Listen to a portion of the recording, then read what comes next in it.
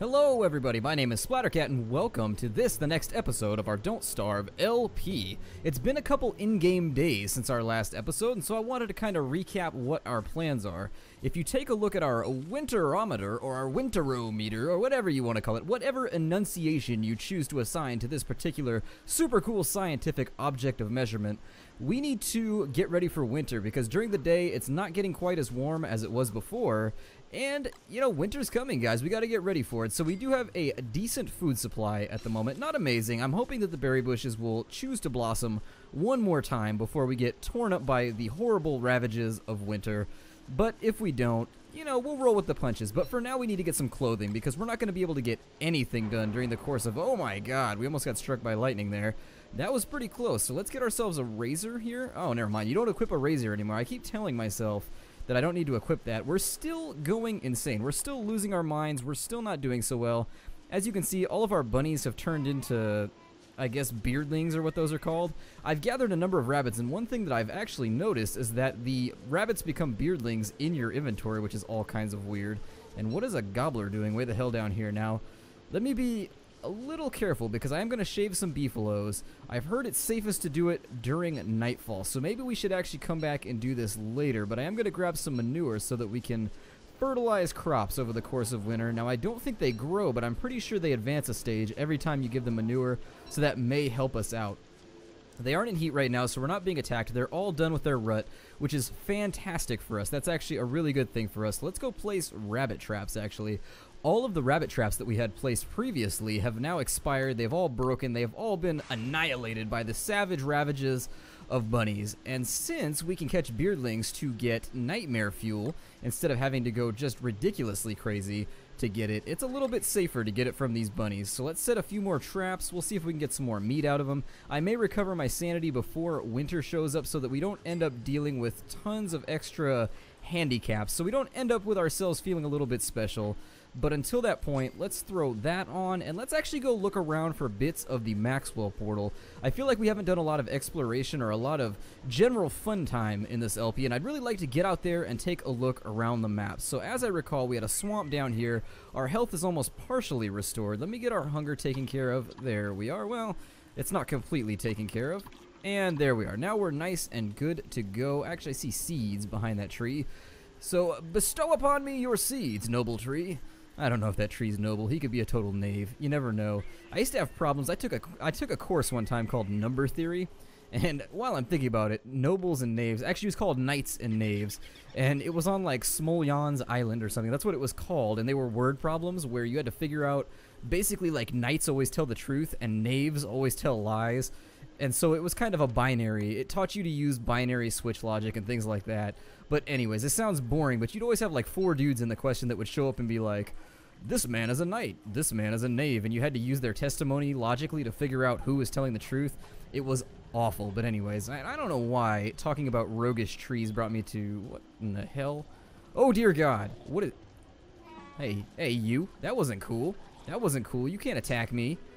Oh, they got moves. They got mad jukes. That's unfortunate. Let's see if I can fight him. Oh, he jukes me.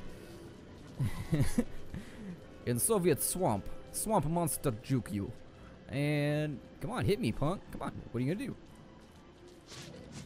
Oh, you can't do nothing. What are you gonna do, Frogman? I don't know if it was wise to attack him like that. That was probably not in my best interest, but now they're fighting with a frog, so I've got a distraction. It looks like you've got to time that a little better, and you can also... Oh, we got a fish and some frog legs. Alright. And look... Ooh, free tentacle spike. Looks like we've got a little war zone going on down here. The fish stack, and so do the frog legs, so this is an excellent opportunity for us to stock up for the future. So we're just going to watch the combat unfold over here, and we're going to hope that it turns out for the best, or at least in our favor slightly. I don't know how friendly these are. They don't appear to be that friendly. They keep trying to punch me, and while sometimes friends will punch one another just to kind of, you know, just to flex that superiority, I don't feel like they're punching me in a friendly manner. And as soon as we get all this out of the way... We've got a small amount of time before the rest of the evening unfolds, so let's get out of this guy's way. We'll pick up the rest of these goodies here. And what we were concerned about was going back and getting fur from the beefaloes. I do really, really like the fact that we just wrangled some frog legs, though. That's amazing. That actually... Oh, there's even more over here. Are they getting more aggressive as nightfall's coming in? I can't really tell, but there's stale frog legs and fish everywhere.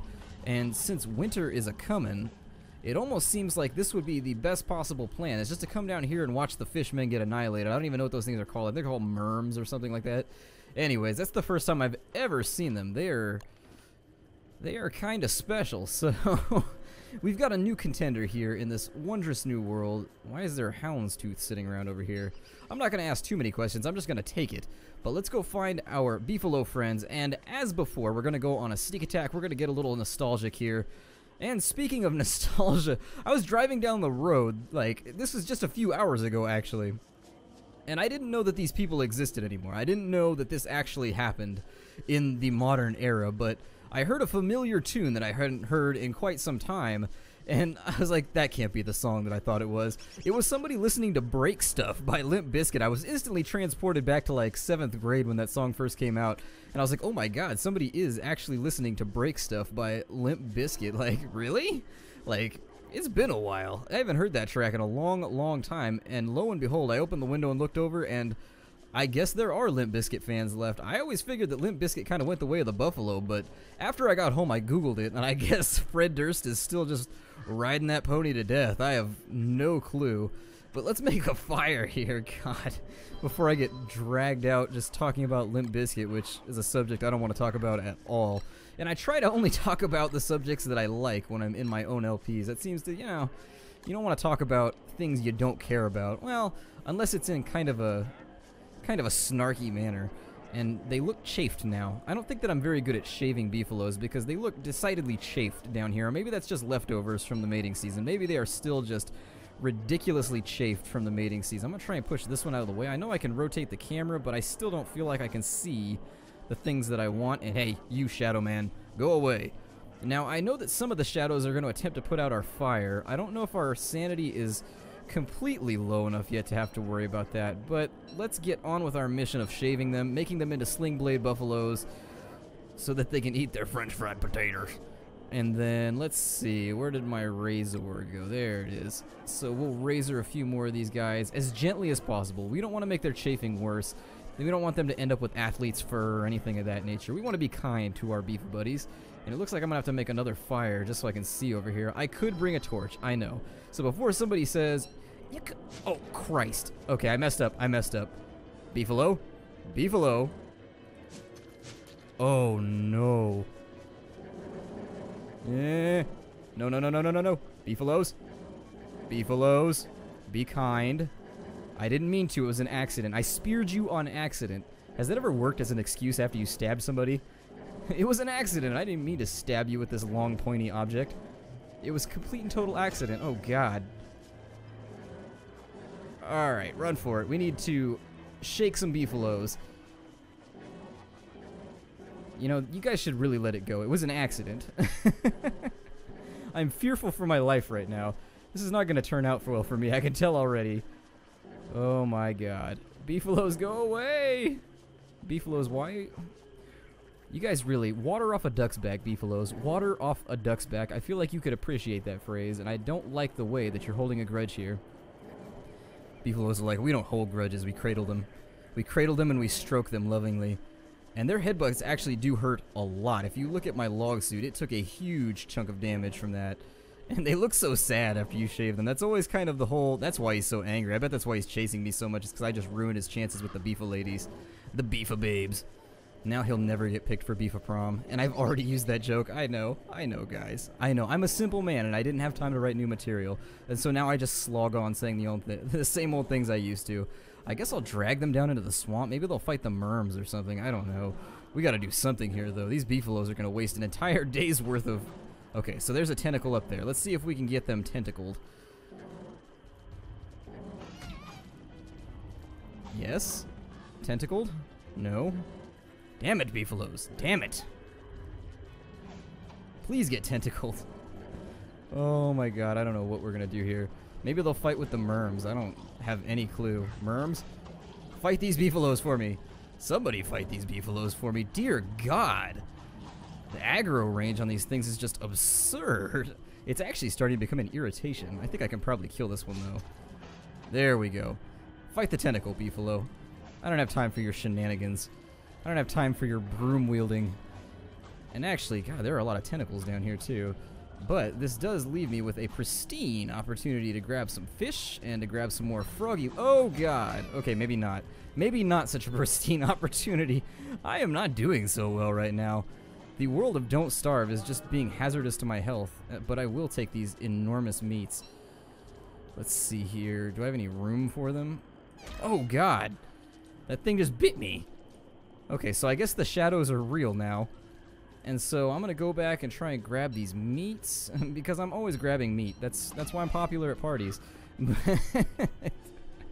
We'll head back over to the beefalo fields, grab the rest of that beefalo fur, and we will prepare before this day ends. Good God, we're not in good shape, my friends. We are not in good shape. We are in less than satisfactory shape.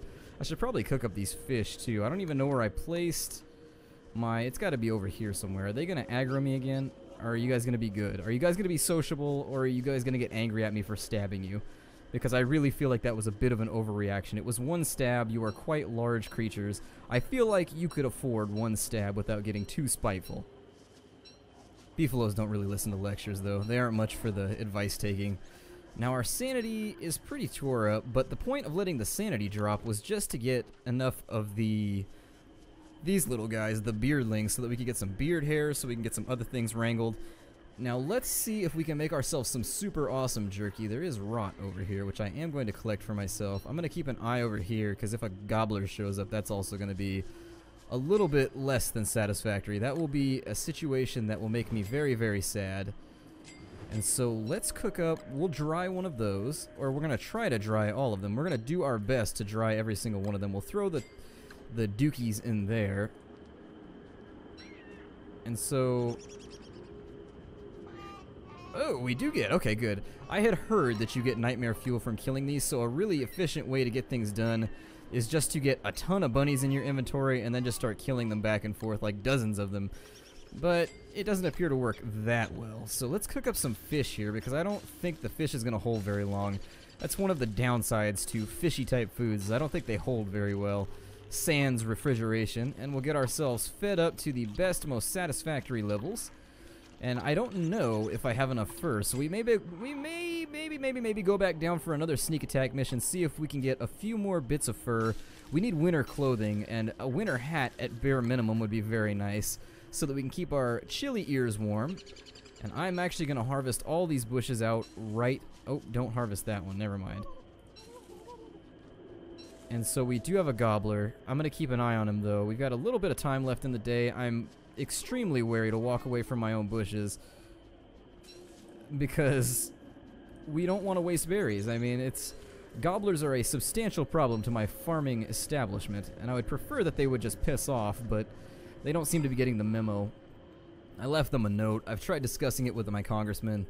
And you know how that goes over. Speaking of congressmen, another diatribe, another set of, not ideas, I guess, but another thing that I heard. So I heard that in Washington, D.C., here in the States, that there's like a barbershop that all the politicians go to, and the barbershop uses like a strange technique. It burns the hair off of your head. And I was like, why would they want to go and get hair burned off of their head? It must smell awful. It must just be terrible. But then thinking about it, I was like, well, they're politicians. I'm sure that the smell of burning hair and just fire reminds them of home. So that's probably why they all tend to gather there. But I guess it's a sign of status among those politicians. Like if you go and get your hair cut there, or you get your hair burned off there. Anyways, let's head back down to the beefalos. I'm going to get a torch ready just in case this backfires on me, because you never know. You never know. And I don't have space in my inventory for the beardlings right now, so I guess we'll take our chances. I'll run back down here, and this is our second night, so I owe you guys a question. I know the last few times I haven't done a question of the day. Today's question of the day, the vegetable you hate the most. I feel like my whole life has been spent, well, at least part of my childhood was spent always eating vegetables that I didn't want. I didn't want anything to do with. I hated them, and the number one thing that I despise, like of all time, is lima beans. Like, I don't know what inspired the first person to eat lima beans, but God, those things are awful. Those things are just they're basically like little sandbags, little green sandbags that you put in your mouth and eat. That's the only way I know how to describe them to people that have never had them. They're just multiple shades of terrible. And where did my razor go?